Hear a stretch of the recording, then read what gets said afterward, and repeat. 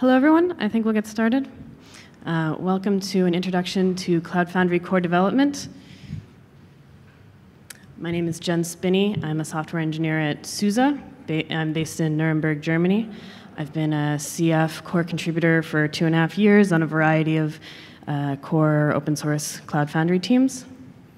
And I am Luan Santos. I'm a software engineer at Pivotal. I've been there for 5 years, actually, and on CF as a core contributor for 4. I'm based in San Francisco, but I actually work from home out of Davis, California, which is a few miles away from there. So I work remotely with my teams. The motivation behind this talk is to introduce people to the way that we develop Cloud Foundry itself. So the intended audience is either people that use Cloud Foundry and are curious how it works under the hood, or people that are maybe curious about contributing directly to Cloud Foundry and getting involved in this ecosystem. It's a little bit different than most open source projects, which is also what motivated us to do this talk. The way that we do internal development is much more pairing focused, much more focused on a bunch of extreme programming principles. So we want to introduce you to how we do development and how to get involved in open source Cloud Foundry development. Cloud Foundry, just a brief history of where it came from, started from VMware, which is why we still have VCAP services, the VCAP BOSH user, things like that. Then it was run by Pivotal.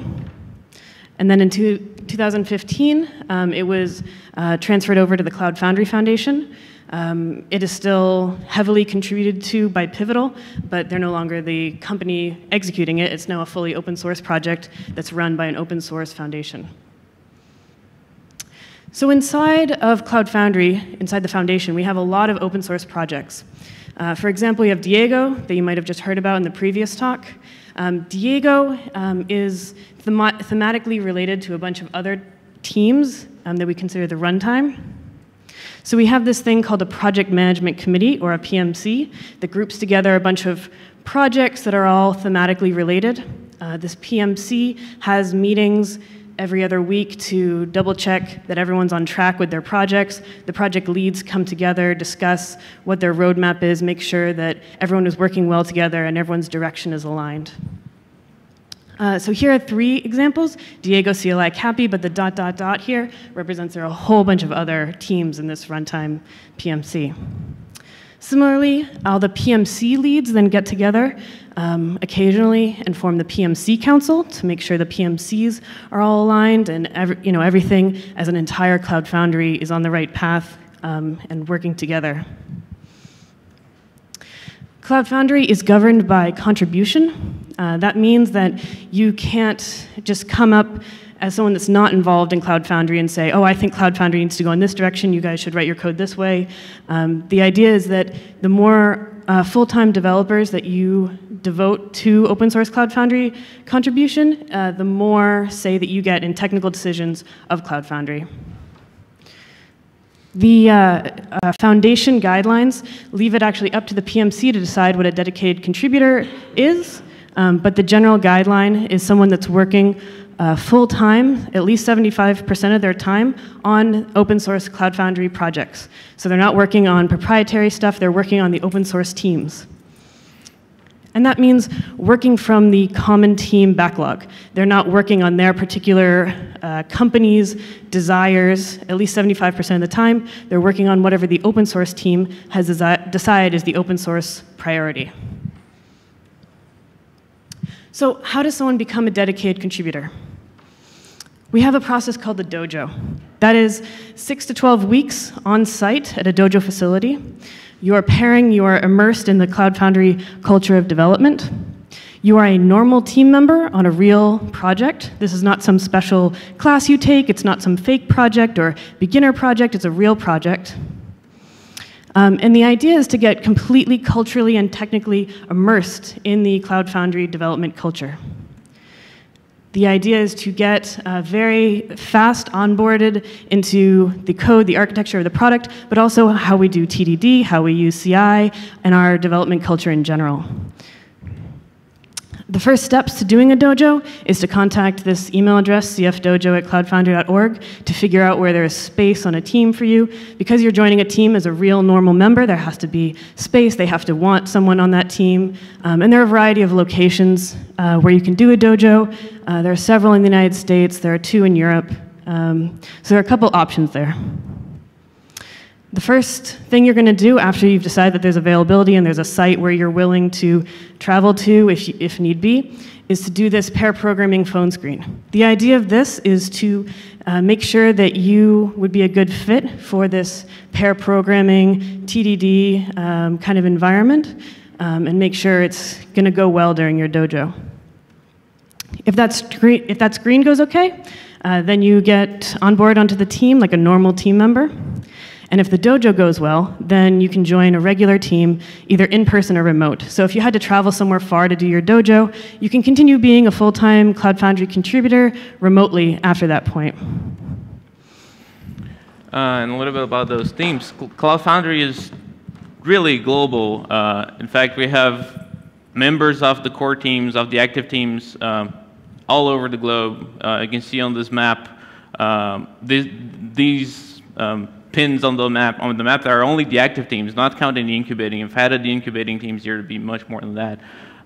And as of right now, but when we were preparing this talk, we're spanning 4 continents, 8 countries, and 9 time zones, and we all work together to building this product that we all like and use. And some of those teams are actually even distributed amongst themselves. I mentioned myself, I work remotely from home. And my team has people in San Francisco, in Portland, in Toronto, and in Santa Monica. And we all work together in the same backlog. That's the Bosch team that I'm working on right now. For all of those distributed teams, they actually follow a fairly similar structure. All of the teams will have one assigned product manager who is responsible for receiving input from the community, from the PMCs, and digesting that input into a roadmap for the team, organizing that into a prioritized list, into a backlog for the engineering to work on, making sure that the engineering team always has valuable work to perform. And they're also responsible for serving as a bridge between their own teams and the rest of the organization via communication with the PMC, on the PMC meetings, on mailing lists, on the community advisory board, and other things. The teams are also composed of course, engineers, and we actually compose teams in pairs of engineers, not in individuals, because we do pairing for everything, for every development story we work on. So you're going to have at least 1 pair of engineers on any given team. And their responsibilities is to not only work on the stories that the PM prioritized, work through that backlog, but to ensure that the product is always releasable as much as possible by maintaining and grooming a continuous integration pipeline directly. We can talk a little bit about later. And being on a team and being part of the community, the engineers are actually in a great position to provide feedback not only to their own projects that they're working on, but to the teams that they interact with. So as a member of a team, you have that opportunity to really drive the direction of Cloud Foundry in both small and big ways, depending on your interests and all that. Really importantly, the teams are actually not organized in any special hierarchy. Everyone on the team has the same responsibilities. As Jen was saying, even when you join on the dojo, before you become an official core committer, you're already treated like a core team member. You join the team and you work with everyone else, and no one is treated specially. We try our best to not have any biases. Of course, we understand that people are different, and everyone has their own skills and experiences, and we try to make use of those by giving opportunities where you can use those special skills and experiences in a way that is both beneficial to the project, to yourself, and you're helping grow your peers on the team that you're working on. One of those engineers is actually assigned the role of anchor, which is commonly misinterpreted as an engineering lead. On Cloud Foundry, the anchor has a role that is a little bit different than your industry standard engineering lead. The role is actually to make sure that the team is working together and making sure that the team is successful. And they do that by working with the product manager and with the rest of the organization to make sure that there isn't anything missing resource-wise and that the team build is balanced in experience and skill. And they are responsible for onboarding or making sure that people that join the team are onboarded successfully, either by pairing with them themselves or by assigning other members of the team to pairing with them. So again, mentioning the dojo, when you join the dojo, the anchor is the one that is going to be welcoming you there and making sure that you get all the content you need to ramp up. Although the anchor is not expected to be an engineering lead, they will usually be a very technically skilled member of the team, and they have to try as much as possible to not let that position of leadership that they're put in and not let that affect their view on opinions of the other team members, because we want to favor consensus over just having your preference be overriding everything else. And finally, there's a few other roles that might apply depending on needs. You might need a designer for something. You might need a documentation writer. There's always space for those disciplines depending on the needs of each project. So we've talked a lot, or we've mentioned pairing a lot so far. We haven't really explained what that is or what we mean by pairing.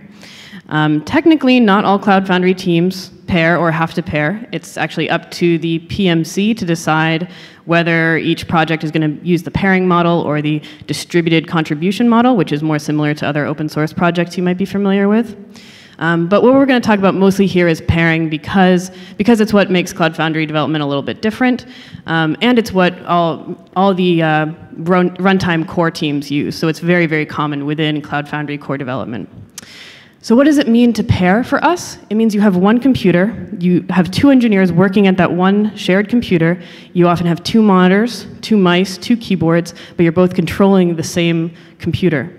Everything that you work on, you're collaborating with your pair on. So you pick off a story from the backlog, figure out what you're going to work on that day, and you immediately start talking about it. It's like regular development. Instead of everything happening in your head, it's happening through your mouth. You're like getting feedback constantly from your pair. You're constantly improving your ideas and getting feedback and iterating.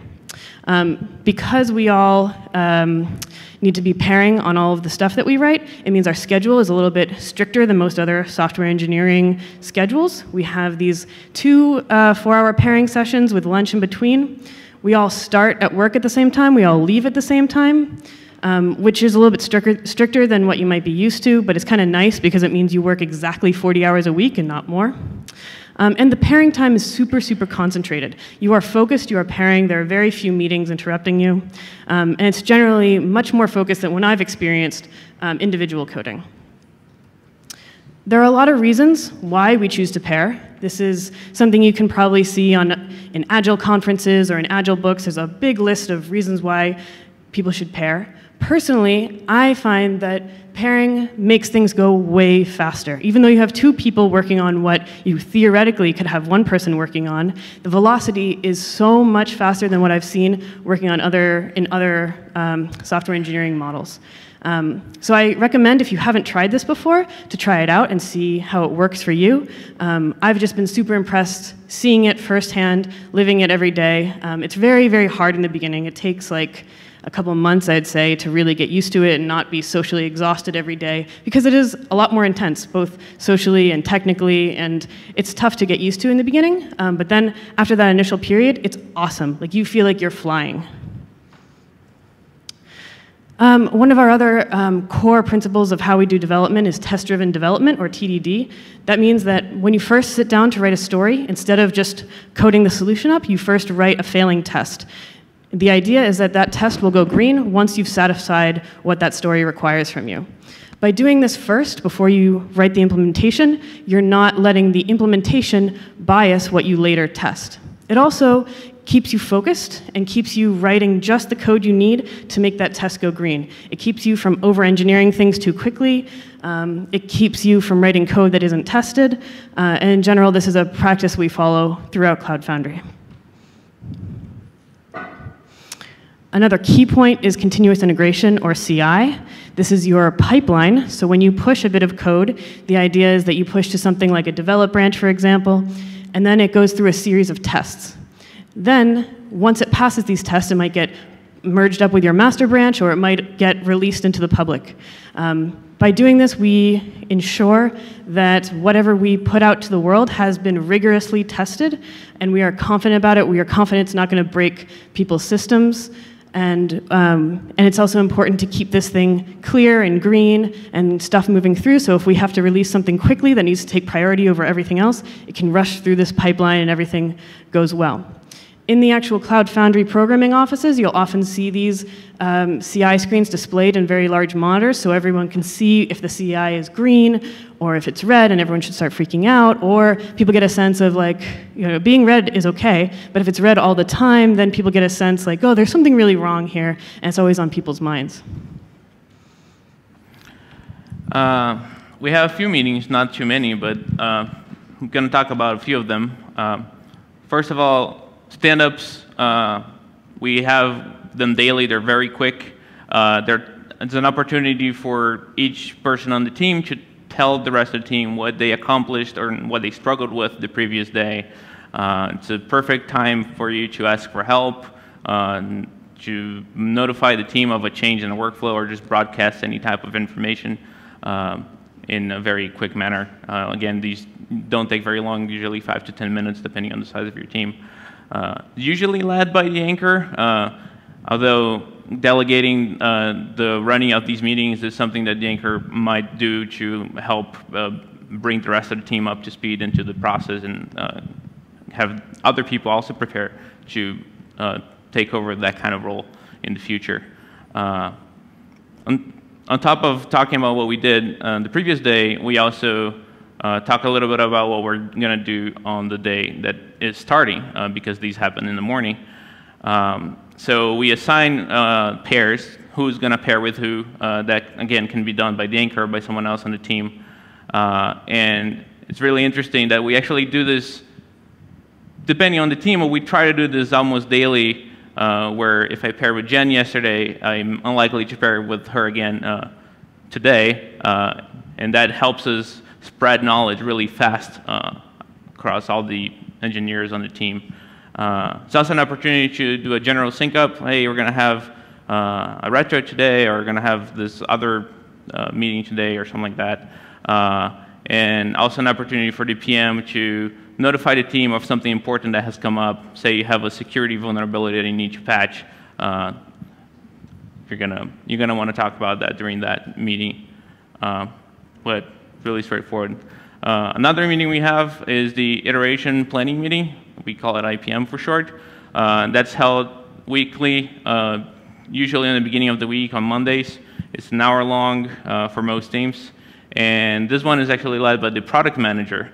And it's prefaced by a quick review of what the work is, the work that is currently being worked on, to hash out any major blockers that you might have, or broadcast some risk that you discovered, or some story that is actually a little bit more difficult than you had foreseen before. After that, the PM is going to go over each of the unestimated stories, the stories that we haven't really talked about yet, in detail about where that story came from, what's the user value, why is that story a priority. And then the engineers have an opportunity to discuss the risks and how complicated they think that story is, and then they estimate that story in a point value. And we're going to talk about what points mean in a second. During the IPM, we use a tool called Pivotal Tracker, which is a project management tool that Pivotal has been using for years, and we use it on Cloud Foundry on every project pretty much. And it allows you to divide your unit's work in 3 main categories. Chores, which are almost always made by engineers, and they're meant to track work that isn't directly user-facing. You're not really delivering user value directly from implementing a chore. It might be something that speeds up your tests or improves some part of the code base. And the value there is really in your long-term velocity of your project. Bugs, as the name suggests, are defects. Neither chores or bugs will receive point estimates because they're not actually delivering any user value. A bug is just fixing something that should have worked in the first place, so we don't actually assign point values to those things. And then really the main thing that we work on are the features, and those are the things that are delivering direct user-facing functionality.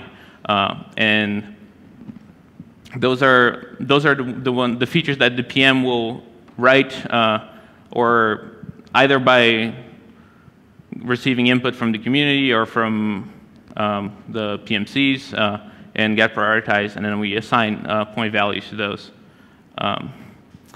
And then points are actually a relative complexity of each feature.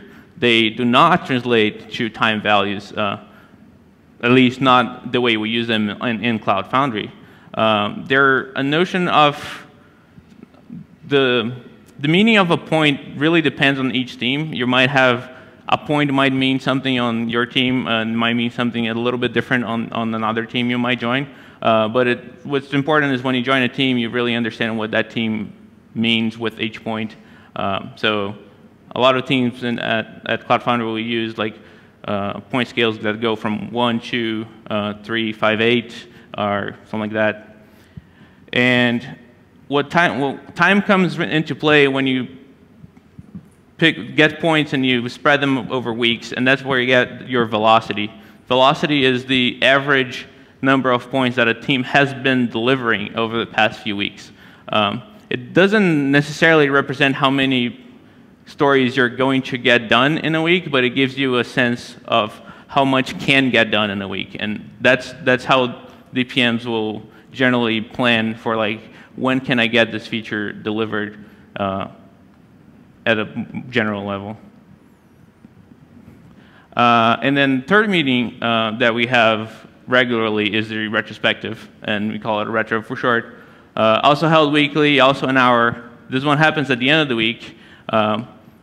We do this because a really core part of our process is our ability to iterate and to change, be it in code or in the process itself. So we have these meetings weekly where we talk about what went well during the week, what didn't go so well, some things that we might want to change. These meetings are led by the anchor or by someone else that they might assign.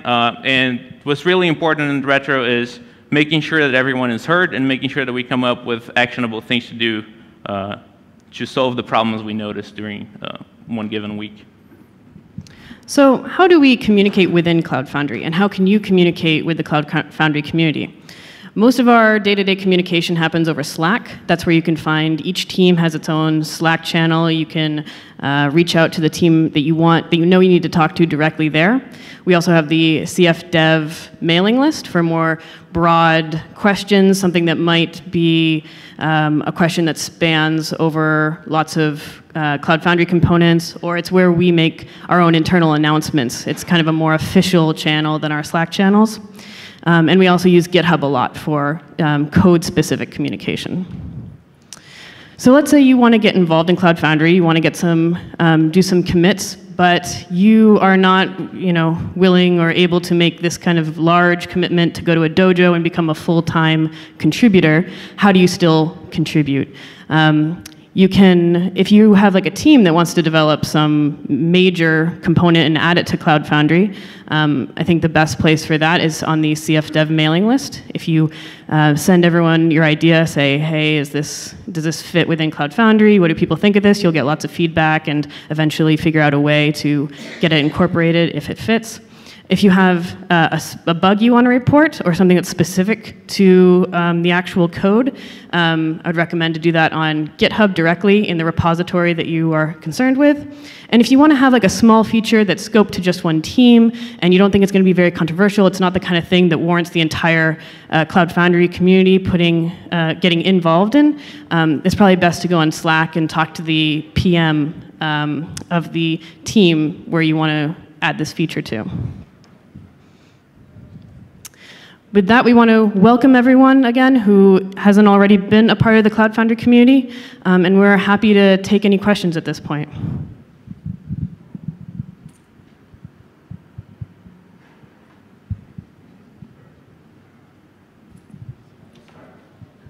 How does pairing work if you're doing home office? Yeah, that's a great question. So the question was, how does pairing work when you're remote?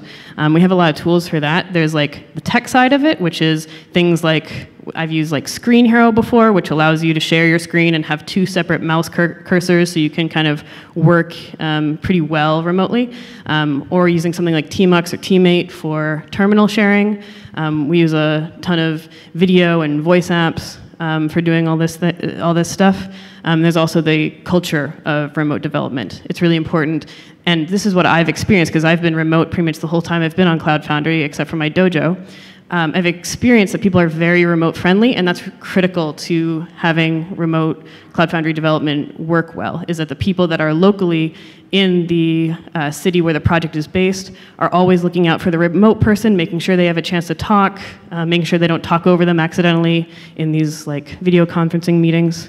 And I don't know if Luan has any other thoughts. Yeah, I guess the only thing that I would have to say is that while pairing remotely, you just have to be a little bit more vocal because you don't have the body cues that you have in person. But it's something you get used to.